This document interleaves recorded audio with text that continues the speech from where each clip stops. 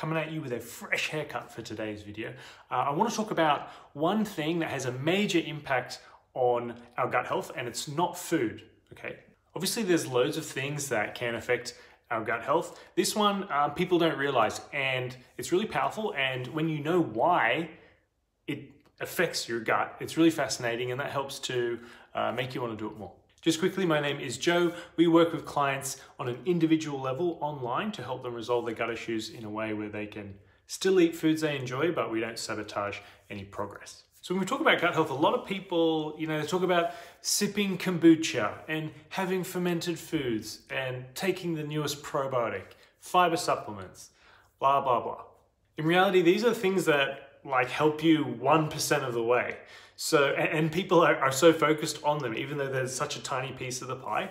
I liken it to, if there's something wrong with your car, like with the engine, you go to the mechanic, and the mechanic's like, all right, yeah, I can fix your car. And they change the tires, and they clean the mirrors, and they give it back. And you're like, okay, well, technically the car has been improved. It's still dog shit, right? It's still broken. The engine doesn't work.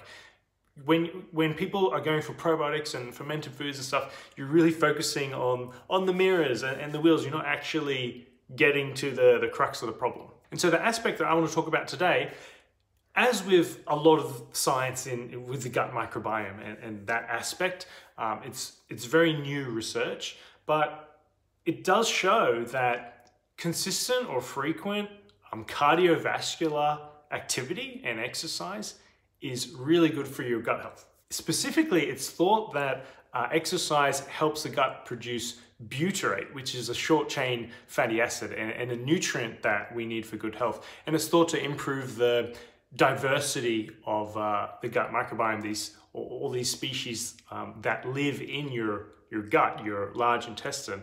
It's thought to improve the diversity by about 20%. And so this is a really cool part. Unlike the majority of cells in your body, we use glucose for energy.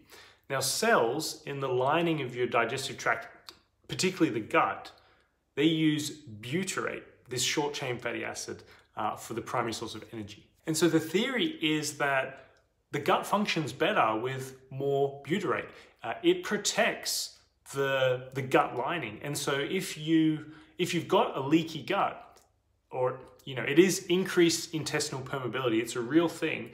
If you have that, then it's thought that increased butyrate will help manage that. Now, and just remember that a leaky gut is the layman's terms, I suppose, for increased intestinal permeability. So the gut lining allowing particles from your digestive tract into the blood.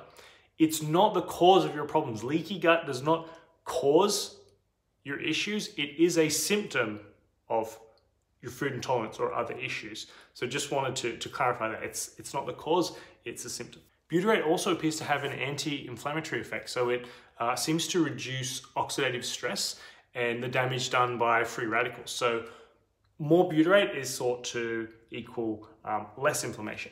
And so how do we increase butyrate in our system? Well, first thing is, of course, eating prebiotic fibers. This is what a bacteria will ferment these and produce the short-chain fatty acid as the outcome of that process. And the second thing appears to be cardiovascular exercise. And it can be as simple as 10-15 minutes of interval training. It's shown to be just as effective as 50 minutes of prolonged continuous exercise. So yeah, one of those really good ways is to actually increase your cardiovascular exercise, something that really gets your heart rate up.